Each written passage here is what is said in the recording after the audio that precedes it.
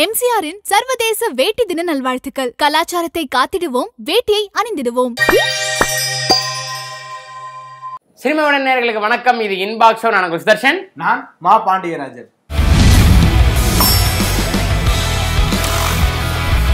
இந்த ஷோட first segment news views.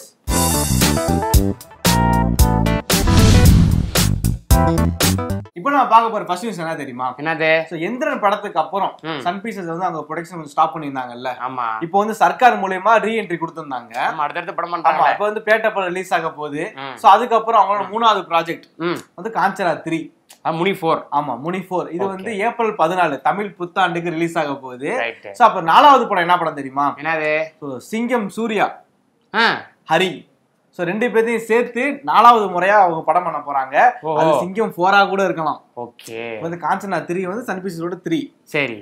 So சிங்கம் 4 வந்து சன் பிக்சர்ஸோட 4 ரீஎன்ட்ரிக்கு அப்புறம். ஆமா, ரீஎன்ட்ரிக்கு அப்புறம். ஓஹோ. சோ வந்து சிங்கம் 4 இருக்கிறதுக்கு அதிக வாய்ப்பு இருக்கா. ஆனா ஹரியோட பாயிண்ட் ஆஃப் வியூல நான் வரிசையா சிங்கம் 1, சிங்கம் 2, சிங்கம் 3, சாமி ஸ்கொயர், சோ வரிசையா நான் சீக்குவல் படமா பண்ணிட்டு இருக்கேன். எனக்கு வந்து அதுல இருந்து நான் வெளியே வந்து ஃப்ரெஷ்ஷா ஒரு கதை ஒன்று ரெடி பண்றேன்னு சொல்லியிருக்காராம். ஓகே. சோ அந்த ஃப்ரெஷ்ஷா இருக்க கதை பிளஸ் சிங்கம் 4 ரெண்டையும் ஒப்பிட்டு பார்த்துட்டு சன் பிக்சர்ஸ் எந்த படம்னு தேர்ந்தெடுப்பாங்க. நம்ம அப்டேட் வரும்ன்றதை வெயிட் பண்ணி பார்ப்போம். பொங்கலுக்கு வந்தா ராஜாவா தான் வருவேன்னு சொல்லியிருந்தார்ல சிம்பு. ஆமா. பொங்கலே வரப்போகுது, இன்னும் இந்த அப்டேட் வரல. ஜனவரி 26 வருவாரோ அப்படின்னு வெயிட் பண்ணோம். சோ அதுக்கும் வாய்ப்பு இல்ல அப்படின்னு தெரிய வருது. Feb 3 அதாவது அவரோட பிறந்த நாளுக்கு தான் அந்த படம் ரிலீஸ் ஆக வாய்ப்பு இருக்கான். ஏப்பா அந்த மாநாடு கூட அப்பதான் ஆரம்பிக்கிறாங்களா? ஆமா. சோ அதே நாள்ல தான் அவரோட பிறந்த நாள் அன்னைக்கு தான் மாநாடு படத்தோட பூஜை பிளஸ் ஷூட்டிங் அன்னைக்கு தான் ஆரம்பிக்கிறாங்க. சிம்புவோட பிறந்த நாளுக்கு 2 படங்களோட அப்டேட் கிடைக்கும். அதே மாதிரி வந்து 26ஆம் தேதி ஜனவரி 26ஆம் தேதி தேவ் படம் ரிலீஸ் ஆகும் பிளான் பண்ணியிருந்தோம். ஆமா, கார்த்தியோட. ஆமா, அதுவும் அன்னைக்கு இல்லையா? ஆமா, 14 அதாவது காதலர் தினத்துக்கு அப்படி ஃப்ரெஷ்ஷா வராங்க. ஆமா, ஃப்ரெஷ்ஷா வருது அப்படின்னு சொல்றாங்க. அதுவும் வெயிட் பண்ணி பாப்போம். அப்பா நம்ம பிங்க் படத்துல இல்லாத ஒரு ரோல தல 59ல வச்சிருக்காரு நம்ம டைரக்டர் வினோத். அப்படியா? யாரு அதுல? யாருன்னா வித்யா பாலன். வித்யா பாலன் நடிக்கிறாங்க. ஆமா, அவங்களுக்கு வந்து தமிழ்ல தான் ஃபர்ஸ்ட் படம். சோ வந்து அஜித்துக்கு அப்புறம் யார் நடிக்கிறாங்க, யாரெல்லாம் கேஸ்ட் அப்படின்றது சொல்லாம இருந்தாங்க இல்லையா? சோ பூஜையெல்லாம் அங்கங்க ஒரு சில முகங்கள் தெரிஞ்ச முகங்கள், ரங்கராஜ் பாண்டே, ஆதிக் ரவி அவங்க எல்லாம் பார்த்தோம்னா அபிஷியலா எதுவும் அனௌன்ஸ் பண்ணாம இருக்காங்க. சோ இதுக்காக அவங்ககிட்ட பேச்சுவார்த்தை நடத்திருக்காங்க வித்யா பாலன்ட்ட. சோ அவங்களும் கிட்டத்தட்ட ஓகேன்ற மாதிரி சொல்லிருக்காங்களாம். சோ அபிஷியல் அனௌன்ஸ்மெண்ட் வர வரைக்கும் வெயிட் பண்ணுவோம். அடுத்து நம்ம இந்தியன் 2 படத்தோட ஷூட்டிங் வந்து ஜனவரி 18ஆம் தேதி பொள்ளாச்சியில ஸ்டார்ட் ஆக போகுது. இப்ப நம்ம சொல்லியிருந்தோம் இல்லையா? சோ அதை முடிச்சுட்டு சென்னையில அந்த செட்டு போட்டுட்டு இருக்காங்க முத்துராஜ். அதை முடிச்சுட்டு அப்படியே உக்ரைன் பக்கம், தாய்வான் பக்கம் போக போறாங்களாம். சரி. சோ தாய்வான்ல வந்து முக்கியமான சில போர்ஷன்ஸ் எல்லாம் எடுக்கிறாங்களாம். அந்த தாய்வான் போர்ஷன்ஸ்ல ஒரு முக்கியமான ஆள் நடிக்கிறாங்க. யாரு? அவங்க ஊர்ல அவங்க பெரிய தலைக்கட்டு. நம்ம ஊர்ல நம்ம ஹீரோயின்ஸ் எப்படியோ. ஆமா, ஒரு சவுத் கொரியன் ஹீரோயின் நடிக்கிறாங்க. பே ஜூசி அப்படிங்கிறது அவங்க பேரு. ஜூசி. ஆமா, அவங்க ரொம்ப ஃபேமஸான ஆளாங்க. சோ அதனால அந்த போர்ஷனுக்கு மட்டும் அவங்கள வச்சு யூஸ் பண்ண போறாங்களா. சோ இதுக்கப்புறம் காஜல் அகர்வால் இவங்க, சோ கமல் அப்படின்றது கன்ஃபார்ம் ஆயிருக்கு இல்லையா? சோ அடுத்தடுத்து யாரெல்லாம் கேஸ்ட் அண்ட் குரூ அப்படின்றத அபிஷியல் அனௌன்ஸ்மெண்ட் வந்தாதான் நமக்கு தெரியும். சுதர்ஷா, கனா படத்துல தர்ஷன் வந்து அறிமுகமாயிருந்தார்ல. ஆமா, அவரோட ரோல் பேர் என்னது? முரளி கிருஷ்ணா. எஸ், முரளி. இதே முரளியை கனெக்ட் பண்ணியிருந்தாங்க. சோ அந்த அவர் வந்து இப்போ அந்த கிராமத்து லுக் நடிச்சிருந்தார்ல. ஆமா, அவரோட ஒரிஜினல் லுக் அதுவே கிடையாதான். சோ ஃபுல்லாமே வந்து சிட்டி பாய் தானா, யோயோ பாய் தானா அவரு.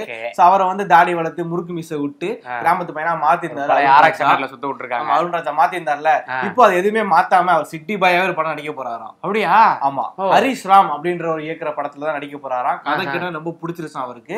சோ சிட்டி பாயா நடிக்கிறதுக்கு ரொம்ப ஆசைப்படுறாரு. அடுத்தது தமிழ் நடிக்கவும் ஆசைப்படுறாரு. இந்த படத்துல யார் தெரியுமா மியூசிக் பண்றா? யாரு? விவேக் மெர்வின் இருக்காங்கல்ல, பிரசாத. ஆமா, அவங்க பண்றாங்க. அவரோட சேர்ந்து அனிருத்தும் பண்றாராம். 3 பேருமா பண்றாங்க? 3 பேரும் பண்றாங்க. அதுல யாராவது ஒரு சில பாடல்கள் மட்டும் பண்ணுவாங்க போல. 2 பாடல் வந்து அனிருத்தோ இல்ல மத்த பாடல்கள் பிஜிஎம் வந்து விவேக் மெர்வினோ சோ மாத்தி பண்ணிப்பாங்க.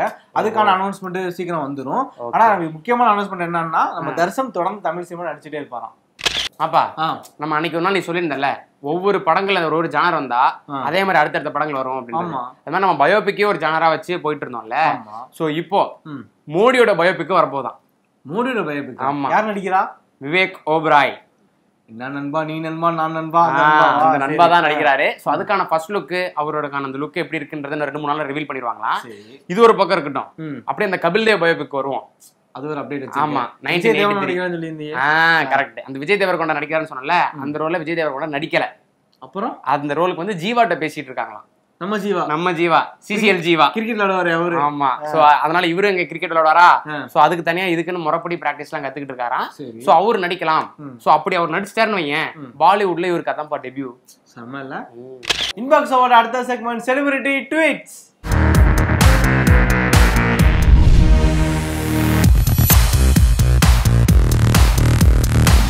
இந்த செக்மெண்ட்ல நம்ம யாருடைய ட்வீட் தெரியுமா ஃபர்ஸ்ட் பார்க்க போறோம்? யாரோடது?